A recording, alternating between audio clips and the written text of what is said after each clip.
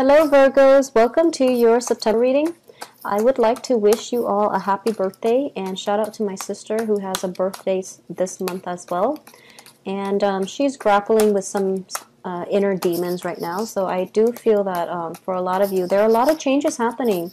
And you have to embrace the changes because I do feel they are generally very, very positive. So once again, I hate to repeat myself, but Jupiter is in your sign. It is going to stay there for another year, so reap the benefits, okay? Don't be afraid to go out and venture out of your comfort zone because you will be rewarded for taking risks, all right? Calculated risks nonetheless, but I do feel as well for the later half of this month, there is that troublesome Mercury in retrograde, so don't make major life decisions, okay? Mull it over, wait until October, and I do feel October is a prime time for all of you. Well, most of you, because depending on what day of the month you were born, but I do feel that it's looking very, very favorable. I'm waiting for the, okay, so we do have some few cards that popped out. Okay, so we have the Strength card, the Five of Swords, the Page of Swords, and the Two of Swords. Okay, let's see here. Okay, so these, I'm going to read these cards as if, they can be upright or reversed because I do feel the way that they fall out, it's a little bit ambiguous. But let's pull the rest of the spread here and gauge the overall energy.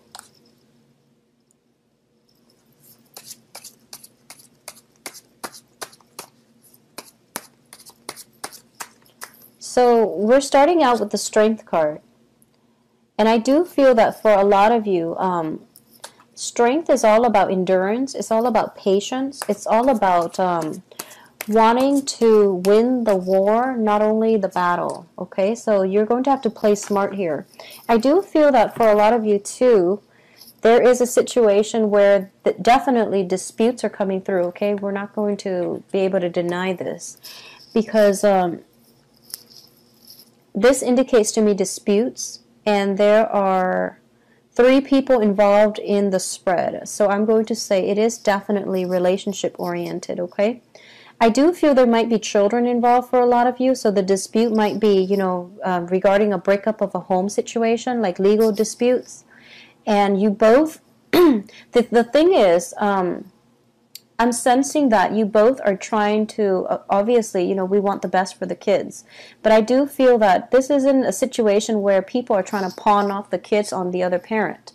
This is a situation where both partners want to keep the kids, and they want what's best for the children, which is really very, very good. However, the battle that might be waged between the parents, that's a different story. But we're not going to go there. I just do feel that there is a legal situation, or possibly you're trying to settle this situation outside of the court, and you're trying to be your most civil, most cordial in dealing with an ex, and you might have children entangled in the situation. So that's something I'm sensing up front. I do feel that there is threat of getting like lawyers and advisors involved, but I do sense that it's not going to go through, okay? Like the lawyers, and they can be left out of the equation because ultimately I do feel that both parties are going to get what they want, or at least you Virgos are going to get what you want. So I do feel that this is going to actually be a swift resolution, so you don't have to worry too much, okay? I feel as well with this card, both parties mean well, or all the parties involved mean well. But it's just the way that, the energies play out. It can be a little bit problematic. You don't have to worry about it because ultimately you yourself are very, very patient, and you're exercising your patience in dealing with this situation. So you are trying very, very hard to be at your most civil, at your most modest in terms of, asking for what is rightfully yours. But at the same time, in dealing with all these other energies, you are trying very, very hard to accommodate everyone, okay, once again. So I do feel that you're on the right track in this situation, and it would be best to let it resolve itself. I do feel in terms of reaching a resolution, like I said, I do feel it is going to be swift, relatively. However, we also have the Hangman. So there is a period of suspension, like towards the 2nd and 3rd week, where there might not be communication, okay, where you don't really know how things stand.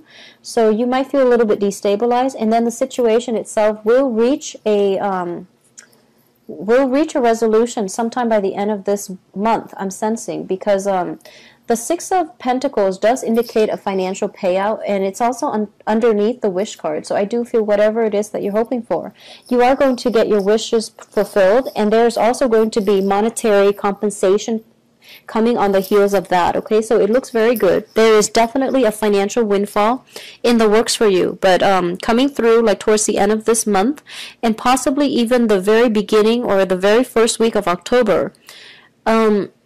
So you can at least count on that, okay? But once again, don't go out and splurge and things like that. I do feel as well on the work environment, you are taking it upon yourself to really expand your territory, I'm sensing, with the Strength card. This, both of these cards indicate to me, this is an emperor in the making. You know, an emperor expands his empire, right? So with the Strength card, this is a card of a warrior. He's not afraid of battle. He's not afraid to endure hardship and conflict in order to acquire things and land and people, okay? So back in the days, they also amassed people. It's not just property, it's physical people. So you're not afraid to expand yourself, or you're not afraid of conflict. You're not shying from conflict in order to achieve what you want.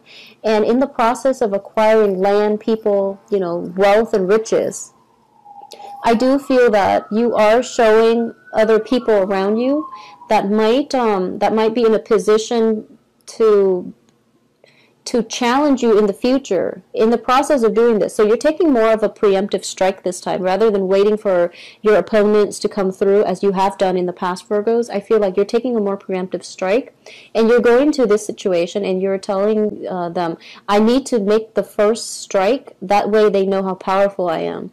And then they're not going to, you know, come around in the future to bug me. So I feel like that's what you're doing in your new work environment. That's also what you're doing in your new relationships as well. So I do feel more of a proactive approach. Instead of, you know, hiding behind the scenes and working behind the scenes, you're taking more of a center stage and you're taking more active control in your life, okay? So it's looking very good. And I do feel that these two cards alone indicate to me that there's a lot of work to be done this month, and I do feel that, you know, this is no easy task, but you have the willpower and the stamina to do it. And once you set your mind on something, I feel like once a Virgo has their mind set on like an end goal, they don't really fail. So I wouldn't and it's corroborated as well with this wish card. You're not going to fail. And also the financial payout as well. So in your conquest, you are going to be able to acquire quite a lot of wealth, quite a bit of wealth, and also the emotional fulfillment that you need with a job, you know, as getting a job well done and completing a very difficult task that other people have shied away from. So good for you. I do feel that for those of you on the relationship front, things might be a little bit sticky though. So for those who are in committed relationship, I do feel that there is a period of compromise coming through, and whether or not you do that, it's still a little bit trying, okay? It's hard for you and your romantic partner to see eye to eye. And for those who are still in a committed but loving relationship, I feel, you know, not when you're separated and on the verge of divorce, even though you're still together, that doesn't count. So for those who are still in like committed and loving relationships, I do sense that your partner, okay, so there might be a family planning issue coming through.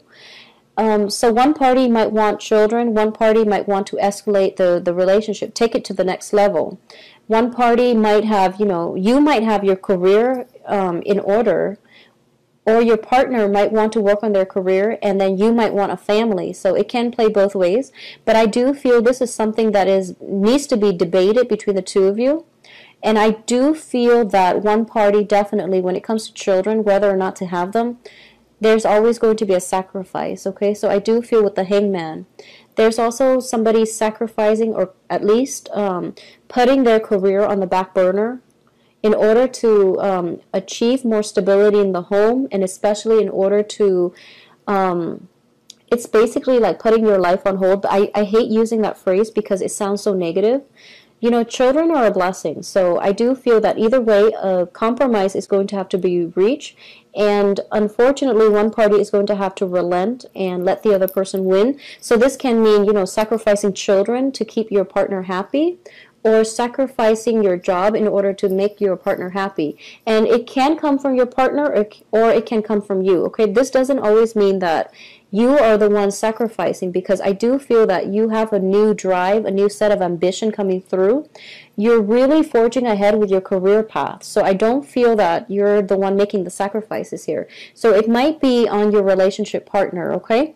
So I do sense that coming through for a lot of you, and I also feel as well that things are looking very positive on the career front. At least you're gaining traction, you're gaining ground, you're defending your empire, you're building your empire, you're adding more wealth, more people to whatever it is, your team, to your household as well. And as a result, the possibilities are just basically endless, and it's looking very, very positive. For those of you who are in relationships, especially with a, okay, so I'm going to have to say this, and it needs to be said. So I do feel that for a lot of you who might be in a marriage situation, okay, I do feel that for those of you who are married with the Empress card, there might be some dissatisfaction in the relationship. You might be in a relationship already, and you might have, you know, a Mr. or a Mrs. on the side, particularly a water sign, Pisces, Cancer, Scorpio, or an air sign, Aquarius, Gemini, Libra. Okay, so those are the two options that I'm sensing here. For those of you in committed relationships, I do feel you or your partner, not all of you.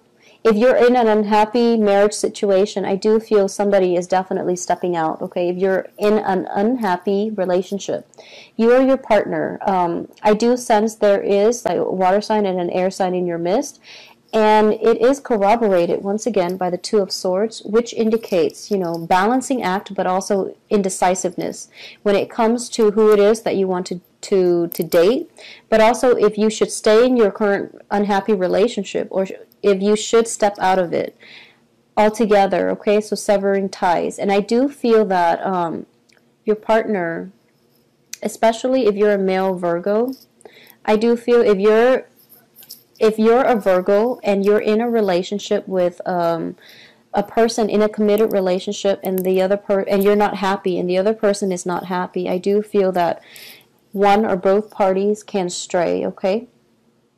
I do sense that one or both parties can stray from the relationship, because there is definitely a lack of emotional involvement here. So this is something that you really should decide whether or not you want to continue, okay? For those of you who are involved with a water sign, this is Cancer, Pisces, Scorpio. I do feel that this person can be a little bit wishy-washy, okay? So he or she is showing up in the reverse position. And I do feel there is definitely emotional rapport, emotional investment, okay? So you feel greatly tied to them. But I'm sensing here that they're really not sure where they want to steer the relationship. They're really not sure how they feel about you. They're really not sure if you're somebody that is long-term. And I do feel that they are looking for somebody long-term. In terms of the stability that you bring into the relationship, I do feel that you help ground them, and you help provide them with, for some reason I'm sensing you provide them with a lot of financial abundance, okay?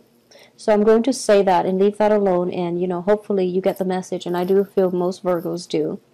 So if you are in a relationship where you feel like you're financing everything and it's not really fair, just reassess what it is that you want. And I know that, you know, with relationships, to help you acquire land, wealth, and people, okay? So both of these relationship partners look very fruitful if you're thinking long-term. If you're thinking short-term, we also have the water sign in the mix, so that's something you might want to consider if it's just for short term. But in terms of like expanding your territory, expanding your networks, and if you are in a work situation where you have to pick somebody for your team, go with the fire sign, go with the air sign, because they're going to help you rule and control and regulate your domain, okay? So it looks very favorable on the work front as well.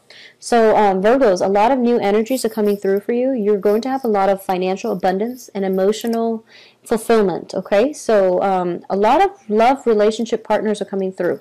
I am sensing that for a lot of you Virgos, especially like men, I also feel it for females. There's a lot of attraction. There's a lot of like a little bit too much like attraction on the work front that might, I mean, it makes work exciting, but it's a little bit too jarring is what I'm sensing. A lot of tension, frustration on the work front, but in a good way. You know, a lot of like flirtation too. So just be careful about that. And especially when it comes to like pregnancy, you want to really be careful about this, okay?